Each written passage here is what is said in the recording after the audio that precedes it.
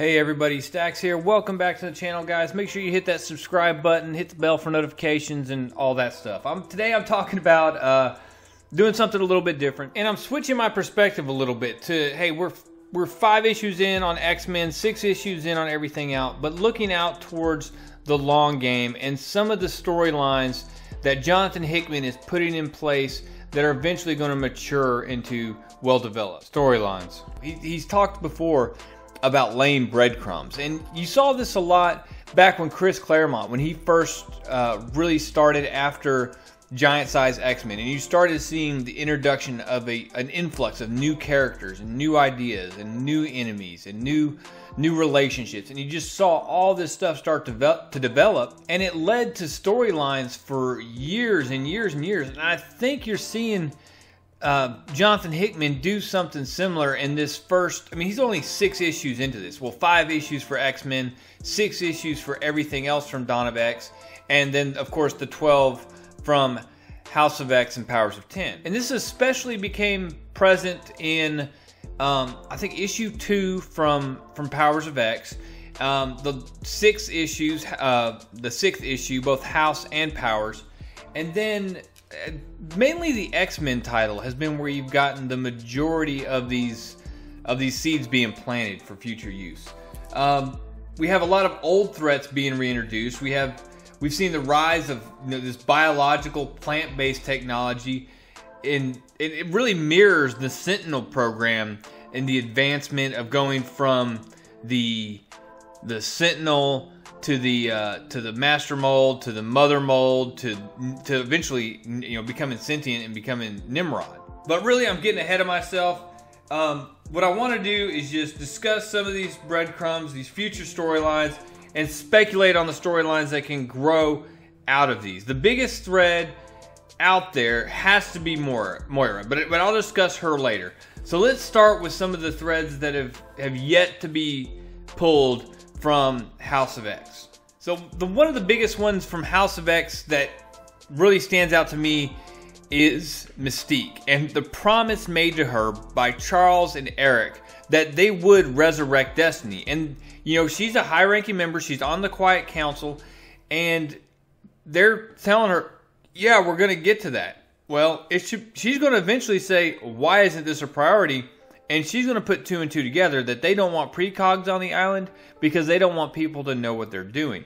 Destiny, of course, is a precog, and she could see right through to the end state of Krakoa and Moira's master plan. And that poses a big issue because right now, the world thinks that the human, not mutant, Moira McTaggart is dead. She isn't, of course, but the Brain Trust has faked her death, and now she hangs out on the nowhere of Krakoa undetected even by Krakoa itself or any of the telepaths stomping around up on the island. Another reason is that the last time Destiny and Moira spoke, let's just say it didn't end well. Destiny ended up directing Pyro to send Moira to her next life in a way that she would not forget, and she was burned alive. As far as my speculation on this, you don't want to make an enemy of Mystique, which is, honestly, it's a shame she's not on a team right now that's being written about. She would fit great on X-Force. Her power set would fit perfect for Marauders as far as getting behind enemy lines and being able to help extract those mutants from those countries. But I digress. Mystique is not going to wait forever. Being a member of the Council, she knows the inner workings of the 5, and she has, assuming she has influence here. I could see her just straight out calling out Professor X and Magneto during a meeting of the Council and saying, look, this has been promised to me. Why isn't this being actioned? What are you hiding? Just right there in front of the Council and everybody. And she may get tired of no and just take matters into her own hands. And if she does, the lies she reveals could seriously destabilize Krakoa, could create a schism and lead to a whole mutant civil war, or perhaps some mutants just deciding to leave the island because they don't believe that they can trust the government, that they can trust Professor Xavier and Magneto in this leadership anymore. And of course, if she needs an ally, if she needs somebody to strike against the Quiet Council, she doesn't have to look very far other than down in that pit where Victor Creed is hanging out, Sabretooth. Hashtag free Victor Creed.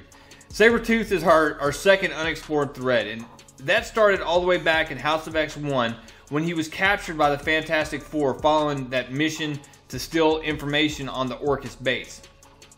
He was then, following the formation of the Quiet Council and the establishment of the Krakoan government, he was convicted of a crime using a law that wasn't even a law when he committed the crime. His crime basically equated to he didn't listen to Magneto, so he ended up in a hole. Now, it has been rumored that Sabretooth will be in the Wolverine solo series, but that's completely rumor at this point as far as I know.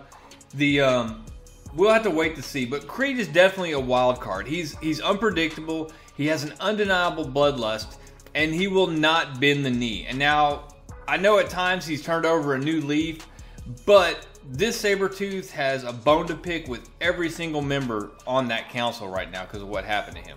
Switching gears a little bit, as I mentioned earlier, Jonathan Hickman's X-Men are making new enemies along the way. And while she was no friend to mutant kind during House of X and Powers of X, Dr.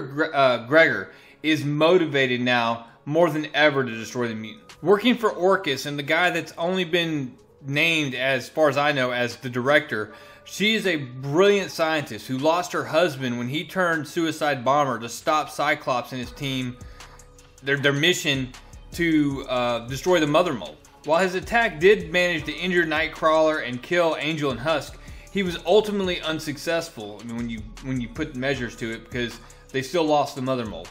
But left behind, his wife was stricken with grief, and in her grief, she may have unlocked technology very similar to what the mutant resurrection protocols are doing, because at the end of X-Men 1, she made the proclamation that she believes she can bring him back while holding a gem that looked very similar to the Nimrod crystal.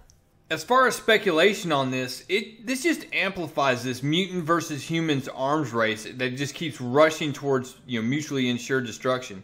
The big question going forward on the human side is going to be on scale. Is how fast and how many can they resurrect? And are they going to bind themselves to any of the ethical protocols that the mutants have? I mean, the good news is that it doesn't seem like another newly introduced antagonist in Xeno. It doesn't seem like they could take advantage of that stuff, because most of that is like aftermarket bolt-on accessories. It's not genetic mutations at this point. They're still having to take people, tear them down basically to a nervous system, and then build them back up, adding weapons and capabilities and blasting caps on their teeth and bones between their forearms and all that other stuff. But one way that these two combined can take advantage of that is not restricting themselves on the cloning. They basically make it full-blown cloning, and where you have multiple copies of each person in the program. And if you think about the current protocol on the mutant side, it's your body gets put back in your husk. But does it have to be that way? Can they get here's the the copy that we use on everybody, and we put it in every husk, and we have an army of clones basically. Getting away from that a little bit though, I did want to talk about the fact that they had a giant back in X-Force, I think number 4, at one of their labs. So first I'll ask how, but I also have to ask why. The advantage of their other engineered soldiers and assassins is that they blend into the general population. They can, and not so much with this guy. This guy was like 3 stories tall, and unless Xeno is planning a large-scale assault against Krakoa that maximizes the use of power dampening tech, I don't see that these guys would provide any advantage at all other than being really large targets for Cyclops to blast holes through. I mean, that is unless they are used in tangent with like another emerging threat. And then the one I thought of was Hordeculture. Now, don't get me wrong here. I know absolutely a ton of people hated X-Men number 3, the Golden Girls that whipped Cyclops and Sebastian Shaw, because, I mean, look, they got jumped by the Golden Girls, right? But it's not like it was a toe-to-toe fight. They caught them by surprise. They hit them with a power dampening substance of some kind and disabled them, and then kicked their tail, right? Regardless, the Hordeculture ladies are one of the biggest threats to Krakoa, in my opinion, because they can provide what no one else can to this point, and no one's been able to replicate that, and it's unrestricted access to Krakoa. Even when Xeno ordered and carried out this assassination of Professor Xavier, they, Black Tom Cassidy and Sage, they detected those assassins arriving, but they just assumed they were Dominoes because they had her skin basically grafted into their own. Horticulture's beyond that. They can completely take over the Krakoan gate network and use them to transport non-mutants. They did it back in X-Men #3. So what they are, so what that they're a bunch of geriatric old women. Who cares, right? That's not the threat. The threat is the access and selling that possibly, or working with another group like Xeno to attack Krakoa. If they helped coordinate attack using power dampening tech and these Xeno assassins and giant, throw some of those giants in there. If you have power dampening tech, they're a lot more effective. You could have another mutant massacre on your hands. Call me crazy, but it would actually be pretty cool if you were heading this way and this was happening, and you had, of course, you have heroic moments on the island. It's not like Forge's tech won't stop working, because it's still, you can still use that biological tech that he has, and you can still have a fight, but you would have mutants that are basically able to sacrifice themselves, have meaningful moments, because they don't know if the 5 is going to survive or not.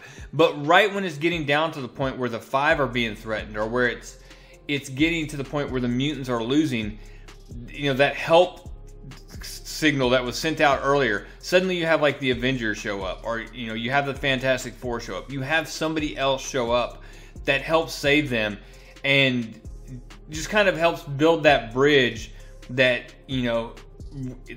that Professor X is talking about, that there's still hope, and they still have hope in humanity. One of the moments, like from a writer standpoint, that would pop in my mind is Black Tom Cassidy with zero powers, no powers, sitting there when a couple of those assassins come into the room where Professor Xavier is, and him holding that Cerebro sword and just being like, "You're not getting by me. You will not pass," kind of moment. And just knowing that he can't stop these guys, but just swearing up and down that he's not going to let the professor fall again, and knowing he's willing to die to make that happen. But back to the point I was trying to make. Basically, Horticulture, they already have access to the Krakoan gateways, and they made off with some of the plants. So it's going to be interesting to see where they pop up again and what they're able to do with that. Guys, this is basically going to end up as part 1 in probably a 2 or 3 part series on these rising threats and these different storylines that can come out of the first 6 issues of Dawn of X. Make sure you're subscribed and hit the bell for notification. In the next one, I'm going to talk Mr. Sinister. I'm going to talk the Horsemen of the Apocalypse. I'm going to talk the Summoners, and a lot more. So make sure you're subscribed, hit the bell for notifications, leave a like if you enjoyed this, guys, and as always, leave a comment below. Tell me what you think. What is your speculation on some of the stuff I discussed here today? And guys, I hope you have a great week. That's all I got. Real Comic Stacks out.